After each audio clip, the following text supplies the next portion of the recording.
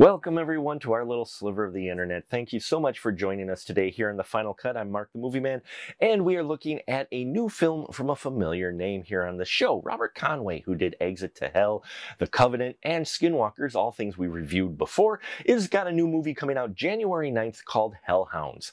Now, Hellhounds on the surface gives a story of two rival biker gangs, the Silver Bullets and the Hellhounds, who are at war with each other. A bounty hunter ends up getting caught up in the middle of this war, and after helping out one of the Hellhounds members, Alias, well, she discovers that the Silver Bullets are actually werewolf hunters and the Hellhounds are aptly named because they are werewolves. Well, she pairs up with this werewolf biker to go get a bounty for a very nasty individual who's taken up sanctuary in a place that is under strict rules, but is for a place for those on the run. Another person on the run is Lucilla, a chilling person who also has problem with full moons. And we see how all of these characters clash together. The fur flies, and it gets really interesting in Hellhounds.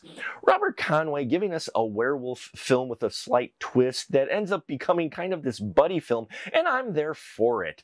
This is a wild ride of a werewolf film that I think you'll find entertaining and compelling, not only because of the story, but of the characters. Mia, who is the bounty hunter, played by Dana Kipple. I loved her character. She was badass. She was determined and driven to get the very evil Mike, who's been doing some nasty things. And I loved that drive, and it comes across on screen. And she has some wonderful chemistry with Nathaniel Burns, who plays Alias, the hellhound that helps her. I love the banter between these two, and they were very entertaining to watch. Now, Lucilla is played by Eva Hamilton, and man, does she has so much charisma and badassness and creepiness to her, all mixed up into one. She is relishing and having a blast as the Lucilla character. She was so matter of fact in her determination and just her acting. It comes across that confidence. You want that in your villain, and you get that here.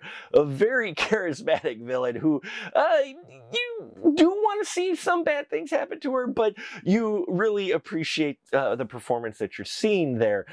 So yeah, I loved how all those individuals end up crossing paths. Mike, played by William Bill Connor, is a very chilling character. This guy, man, he is one you definitely don't mind, wanting to see something bad happen to him. You're thinking in your head, yeah, that guy really needs to just get shredded.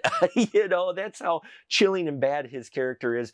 And I loved how he plays off of the other characters as well, and just how cold he plays this bad guy. So yeah, there's a lot of interesting characters and twists in this. There's some wonderful practical effects. The makeup effects and gore that was used in here looked great. There is some CGI for the transformation of the werewolves. It might show its budget a bit, but that's okay, because the werewolf makeup and outfit and the design themselves was very creepy and well lighted in that. So yeah, it gave them a bit of a viciousness to them, which also added to the fun. Overall, Hellhounds, if you like indie werewolf films, you're going to enjoy this, I think. I like the concept, the performances, the characters.